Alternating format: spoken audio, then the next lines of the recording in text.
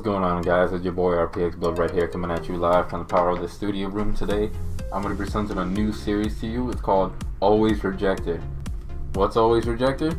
First, I'm going to be starting off the segment with Would You Rather questions, and I'm going to give you my honest opinion of which one I'd rather choose and explain why. And the second segment would be the dumbest questions that I found, with answers and replies to them, with my opinion on them. Some of them. Let's get right into this, boy. Would you rather only listen to Nickelback or reread all 56 pages of iTunes terms and conditions for the rest of your life? I would rather listen to Nickelback. They got a few good songs, I'm not gonna lie. Instead of a Hollywood horror, nothing's wrong, just as long. I'll stop. The second one is, would you rather live like a king, but no friends or family, or be homeless with friends and family?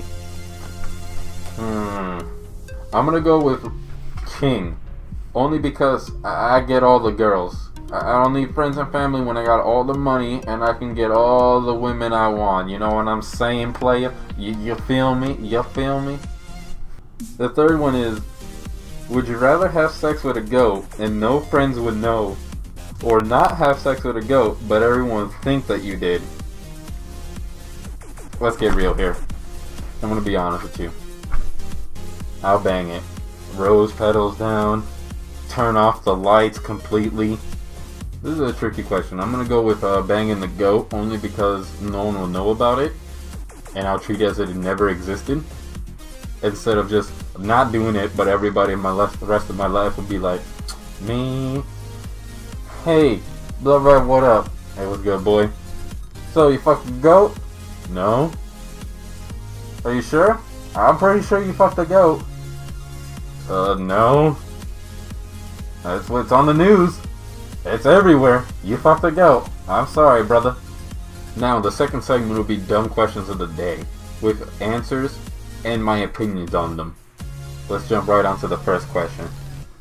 So, the first question is, what is the phobia of chainsaws called? Common sense, boy. Don't ever fucking go near a chainsaw. Oh man, boy. Nigga, you stupid. You have fucked up now. Second question. Every time I masturbate, I end up getting angry and throw my turtle against the wall. That's not much of a question. I think you need to see a doctor. That sounds way too personal. Maybe you were abused growing up by your uncle or something. I recommend going outside. Go watch the sunset. And then turn your head like this. Keep going. Eventually it will go all black. And then your life problems will be gone. Trust me, I've been there. The third question is, do you think NASA invented thunderstorms to cover up the sound of space battles? You know, that's a really good question. Space battles? Man, there could be space battles happening right now with NASA and we don't even know about it. What if like Barack Obama's right there shooting down space aliens and we never knew anything about it, while we're over here dealing with Donald Trump and Hillary Clinton having a debate while the real battle is happening in space? Yeah, boy. The fourth question is, if I eat myself, will I get twice as big or disappear completely? Now, there's two types of versions for this question. Do you mean, I'm going to answer the first one, you're going to turn yourself inside out if you eat yourself, okay? And the second one is you have to remove like some bones from your rib cage and then you go downtown and then you eat yourself, boy.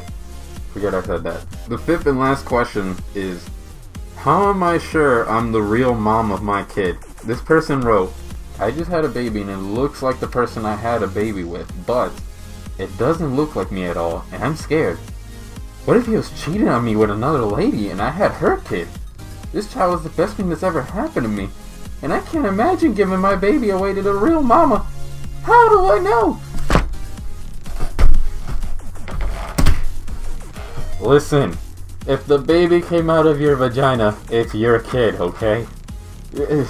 Like, if he was cheating, you should probably go confront him about that. You'd be at home fixing your fucking marriage with your husband, because obviously if you think that baby came from someone else, you have a mental issues. And if your husband is cheating on you with someone else, fix that fucking issue right now.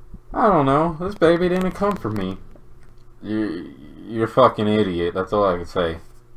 Alright guys, that's the end of the first episode of Always Rejected. Like, comment, share, whatever, relate for more. And tune in next week for the next episode of Always Rejected. Peace.